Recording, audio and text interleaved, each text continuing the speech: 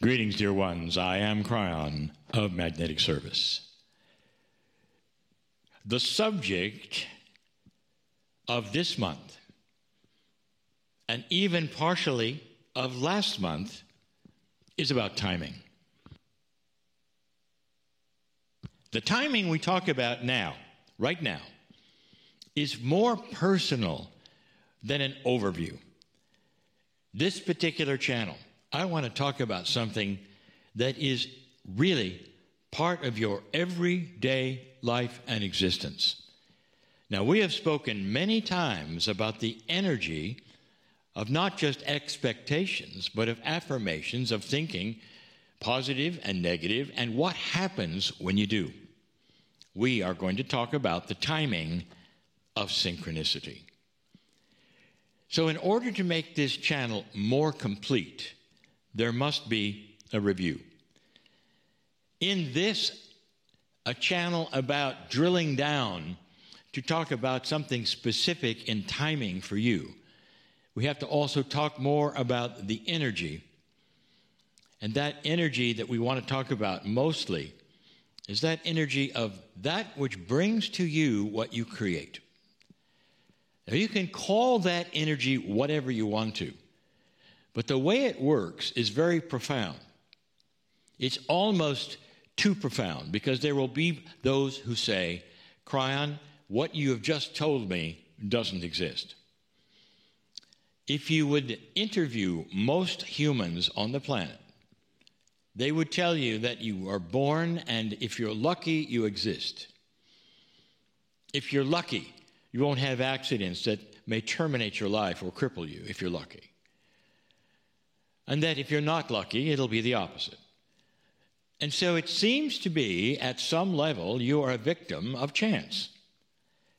And most would say, that's correct. I mean, why wouldn't it be? You can't control the future. You may not be able to control the future, dear ones, but you can control the present. And we have told you that that which some call the law of attraction is you putting energy in front of you somehow, so that when you arrive at that place where you've put that energy, you get synchronicity. So let's back up and talk a little more about that. There is something around this planet, around the consciousness, that is not even esoteric. It's physical. It is called the field. It is a multi-dimensionality where consciousness, which is energy, resides. This is being studied and validated at so many levels that someday it'll have a name, more than just the field. And those who expect these good things to happen actually put it in the field. And when they do so, it helps to arrange their lives so that as they walk forward, they will have the correct things happen. Let me put it this way. Any road that you might go to and you don't know what it is may have potholes and rocks and smooth areas. So there are those who say you're blindfolded and you may trip on the rocks or step in the potholes, and it's called chance and luck. Then I come along and tell you that if you were to project that you would only be in smooth areas, that there is some kind of energy that leads you into the smooth areas. And that is synchronicity. That is what you call it. Some just call it luck. We call it synchronicity. I'm going to go further. I call it created synchronicity. Now, the synchronicity doesn't always have to be positive. Now, I have talked to you about this before, and I'm going to do it again, because you cannot hear this too many times. If you are always negative, if you are invested in how this planet has victimized you and you'll never get ahead, you are going to create your own synchronicity, and you're going to step in every pothole that exists. Are you getting this? You create that which is your reality as you walk. You're not necessarily creating your future, you're creating your present. But you have put in front of you your future an energy of synchronicity. and you've given it a positive twist, a thought. And these are the affirmations that we talk about. Kryon, is this positive thinking? Is this just something you hope for? When it comes to synchronicity, it's not hoping, dear ones. We have given you instructions that said it's almost like ordering on a menu. That if you expect these things every day, on a daily basis, they occur. Now, there would be those who are so linear listening to this, and you're going to say this, well, that's absurd, because if I have a problem and I just don't know the solution, how can I put in front of me the solution, Kryon? So let me, oh linear one, give you the answer to that. Here is your projection. Here is your affirmation. As I walk forward, I will always step into that which will give me solutions to my problems. How about that one? In other words, you don't have to put in front of you absolutely everything that you're wanting or look for or expect, but that which perhaps is even greater. Dear Spirit, let me always walk in the light. Dear Spirit, put me in the best places I can be. Now, the circle of 12, we're going to enhance this just a little more. But there are things that you can give yourself in these affirmations that people don't even think of. What kind of control do you think you have? Let me ask you a question. Have you ever had an experience where you were about to do something you'd planned, perhaps something you'd look forward to, perhaps something you expected, and you were stopped? Tonight in the circle of 12, I'll tell you why. If you are asking to create synchronicity and there's something in front of you that's inappropriate, intuition may stop you if you're tuned into it. I'll tell you what gets in the way, dear ones. What's in the way is where you set your mind to something no matter what. And you get all kinds of esoteric signs and signals and intuition. Perhaps you should wait. Perhaps you should wait. And you move forward and you step in a pothole.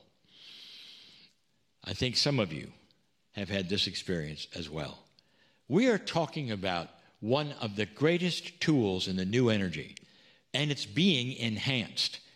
Some of you who are learning how this works have had these things happen more than one time. Some of you are expecting things, starting to learn how this feels, and using it every day of your life. Waking up in the morning and saying, no matter what happens to me this day, I will project the things that will solve them, being in the right place at the right time, meeting the right people, and staying tuned up, being attuned to the synchronicity that I need to see. There are those also starting to understand that those you meet along the way may very well have something for you, even though it doesn't seem like it. Those perhaps you will meet and you would just simply say hello and dismiss them and move on, may have some kind of a package for you that will change your life. So that means that you have to perhaps examine situations differently. The Spirit brings to you because you ask for them. You simply didn't recognize them. More than synchronicity. Now we're talking about gifts that you have actually projected and asked for that sometimes you miss. Timing. It's a beautiful thought, is it not?